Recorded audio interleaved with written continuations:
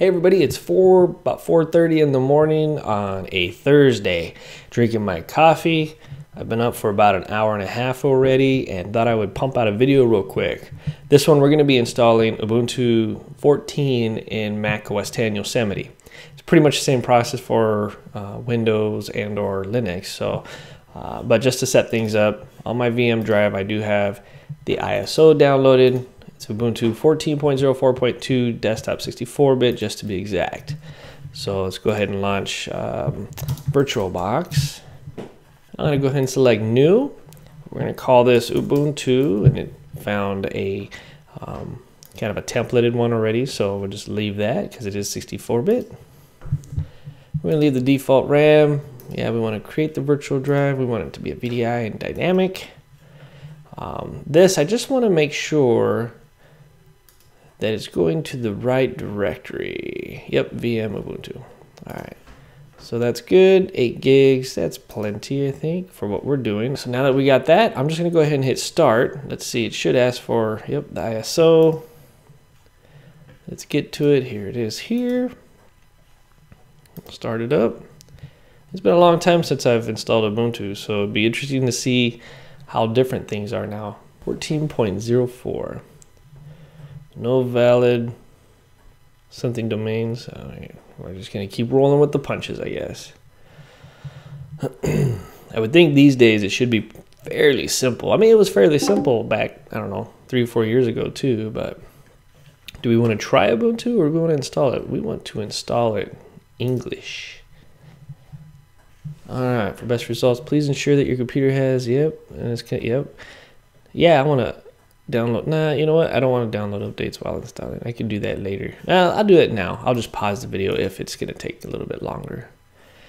All right, this computer currently has no detected operating system. We would like to erase the disk and install Ubuntu. We don't need to encrypt it. No, and it's something else. No, I think we're good with just the default.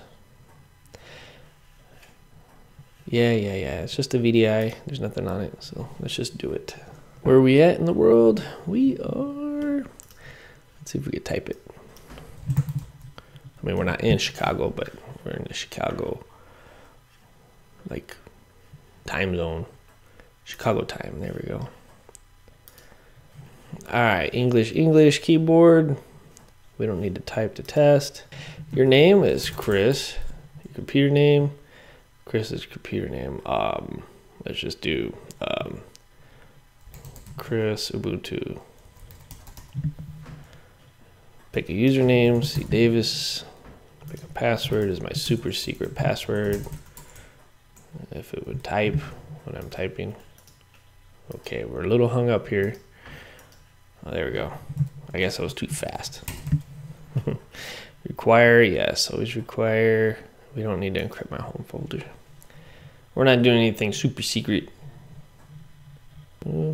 Features, all right. Copying files. I think I'm gonna pause it for now, I guess, and we'll come back. All right, installation is complete. You need to restart your computer in order to use the new installation. So restart. Please remove installation media and close the tray. All right, well, we don't have any. Hit enter. Okay, here's my new login screen, huh? Interesting. Pretty nice.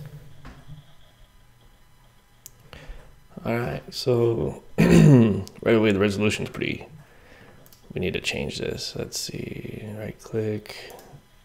Where's my settings? God, it's been a while. It looks like that doesn't look like it's it. Here, system settings. So that was, I mean, how much easier can it get to install operating systems anymore, right? So let me hit displays. Let's see what we got here. I don't want to adjust anything. I just kind of want things to happen properly. Okay, maybe I won't be able to do that. Interesting.